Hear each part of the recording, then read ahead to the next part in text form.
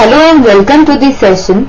In this session, we shall discuss the following question, and the question says that probability of randomly drawing the name of a 7th grade student is 5 upon 12 if the names of 96 students are placed in a jar. How many 7th grade students' names are in the jar? Let us move on to the solution.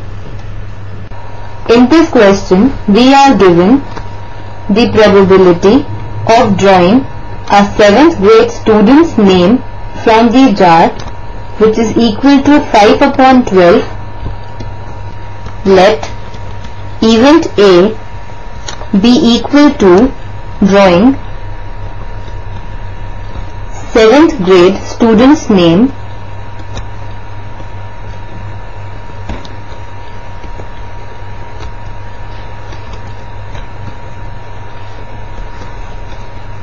then probability of event A is equal to 5 upon 12, which is given in the question.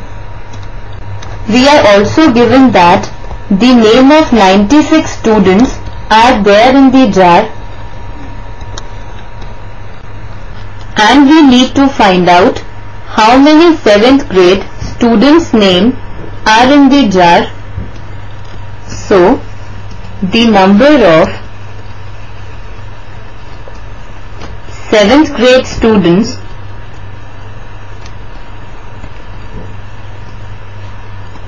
that have their names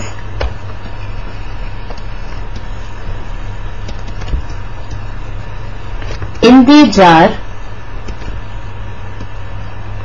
will be given by 5 upon 12, that is the probability of drawing 7th grade student's name into 96, that is the total number of names that are there in the jar, and it is equal to 5 into 8, that is 40.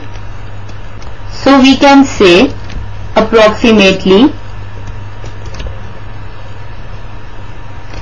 40 7th grade students will have their names in the jar,